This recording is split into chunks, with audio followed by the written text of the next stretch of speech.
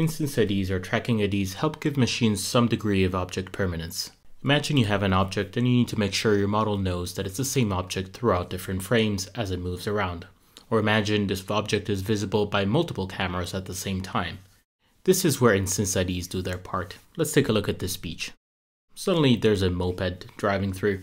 We're going to label this and create an auto annotation around it. We're going to be adding the points that are missing from it until the annotation is complete. You can notice that it's been given the ID number 3. Move to the next image and the moped has driven forward. So we're going to create another annotation around it, and once complete, we'll notice that the ID given to it is actually number 4. This is because it's a brand new annotation and the system doesn't yet know that it's the same motorcycle.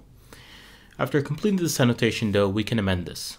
By hovering over the centroid, we can notice that there is an ID button here. We can click it and edit this number to any value we wish. In this case, we'll set it back to 3.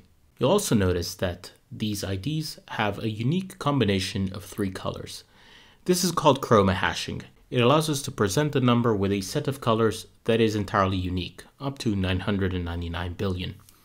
It's particularly useful if IDs start to become huge numbers, such as this one, and it's going to be easier to compare them by color than by a massive value. Going back to our annotation, we'll switch to the next frame and notice that the moped has driven even forward. We'll press the copy instance button on the right, and this will copy over annotations and their sub-annotations, in this case the instance ID.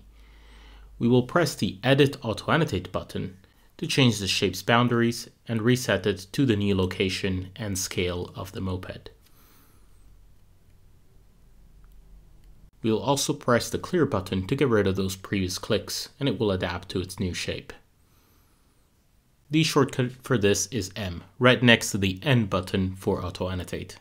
And before switching to the next image, here's a quick tip. You can press this button to lock the zoom into position so that when you switch images using the period and comma button, the zooming level and position of the camera will stay the same.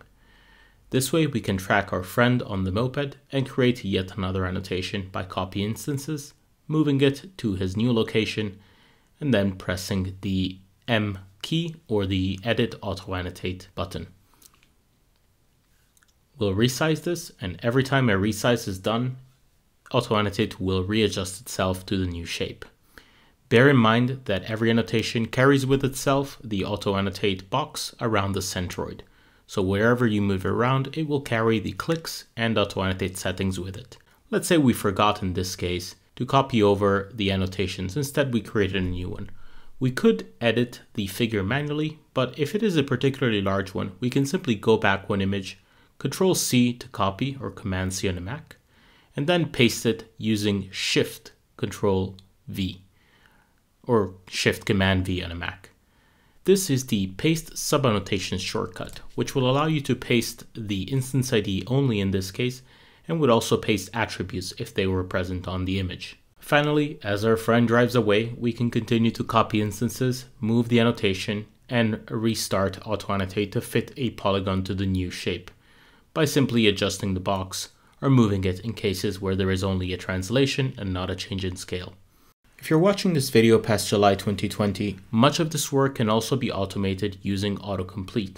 You can refer to the tutorial on autocomplete in the description of this video or the sidebar to the right. You can activate instance IDs at any point by editing a class settings, and you'll find an object's instance ID within the export of every annotation.